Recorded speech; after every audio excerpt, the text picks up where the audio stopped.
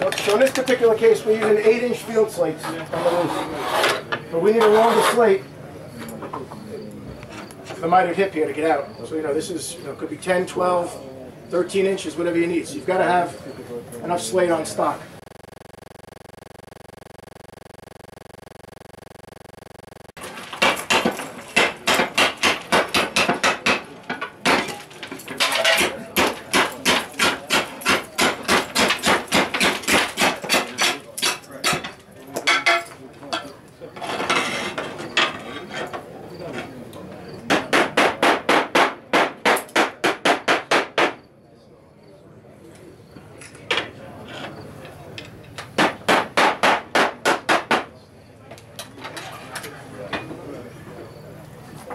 Something to remember too, if you're going to order a bunch of 8-inch, not so much on this roof because it's a multi-blend, but if you order a bunch of one-color slates from a Vermont quarry, like an unfading green, and you blend your roof before you put it on, and you order an extra couple of squares of 12s or 13s, that might be a slight shade different, because those bigger slates could have came from a different boulder or a different part of the manufacturing.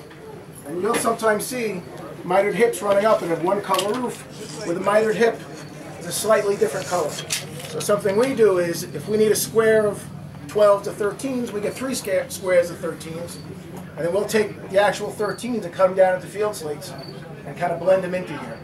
It's a little excessive, but it's nice to have that option rather than having a whole unfading green roof and then slightly different, hip colors running down.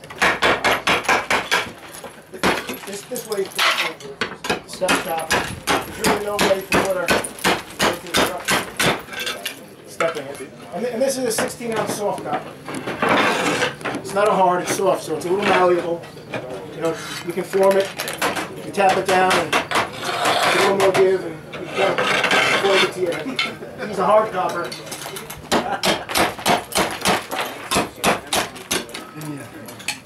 Does not have holes in it.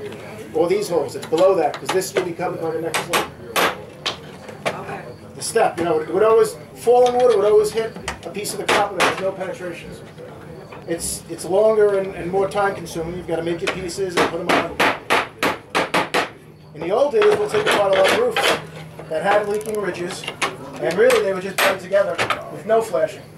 Some red cement, red devil cement, and 9 times out of 10, it leaks as well.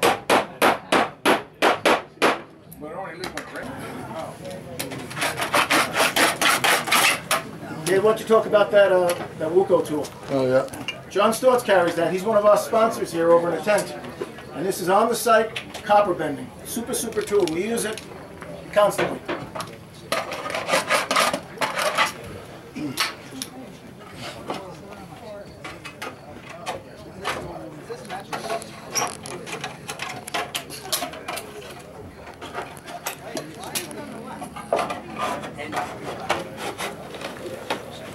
We're going to cover our nails. No penetrations are showing.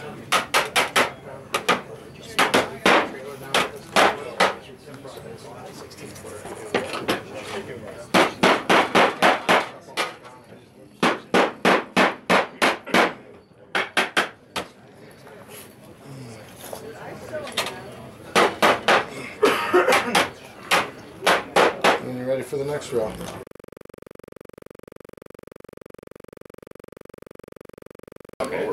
This is just a copper ridge.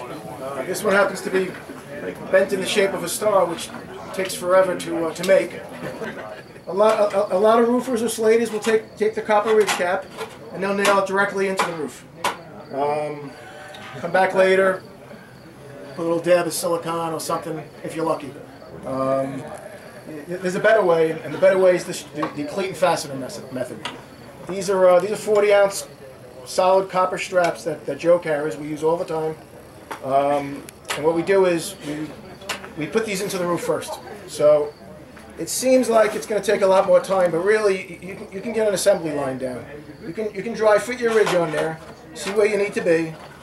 You can snap a line across your whole roof, which we've done, and then come in and install your clips.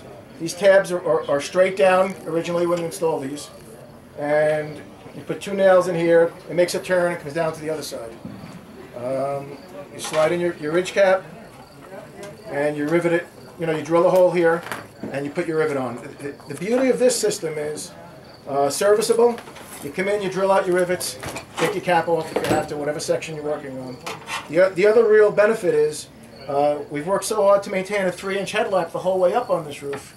And why drop the ball and have holes right here, face shown? In this particular case, the hole's further up the roof, whether it's 2 inches or 3 inches, whatever math you figure out. And the hole you drill here does not penetrate the slate. So you have true headlap really the whole roof over. They're a cinch to install. We've made the hole already. I did that. And you just rivet them in.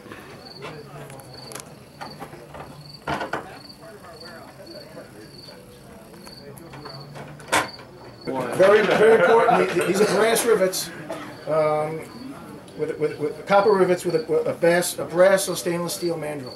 They have ones out there with just a regular steel insert. That'll rust on you. You don't want that. You want the brass with stainless steel, or brass and copper. We've done hundreds and hundreds of feet of these. It goes very, very quick, and it's strong as heck. This is here for forever, basically.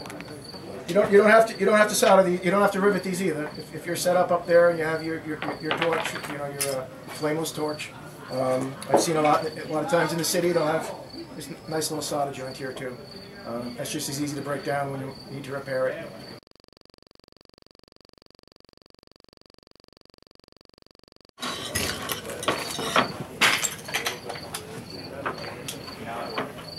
Yeah.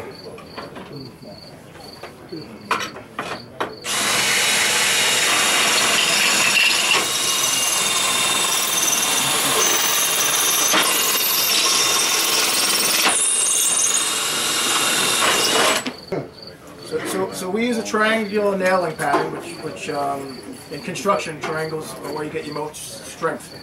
A lot of saddle ridges you'll see, even new ones, after they're done, you go down from the street and you look up, and a couple of them get a mind of their own. They move a little bit. What Dave likes to do is we make the triangular pattern, and on his last nail that he puts in, he pre-bends the slate out of position, puts the last nail in, and then pulls it into the perfect spot on the line. And that keeps that nail under tension with a slight bend. And as long as you don't handle it too much, it'll pretty much stay forever like that.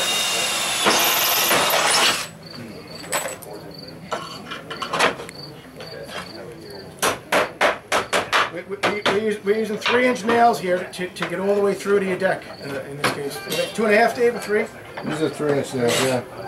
I push it up a little bit. Then drill and pin it. Now watch this, Dave. Dave's pushed the slate past the string line, puts in the last and final nail. Okay. Now he manipulates it back to the line. No way, gravity, With some tension on that nail, that tight pulling bend. When you do your whole saddle like that, she stays tight. The next slate will help keep it down and push it down. That's a Wuko. John Stortz has it. Yeah. Copper covers the nail just the same.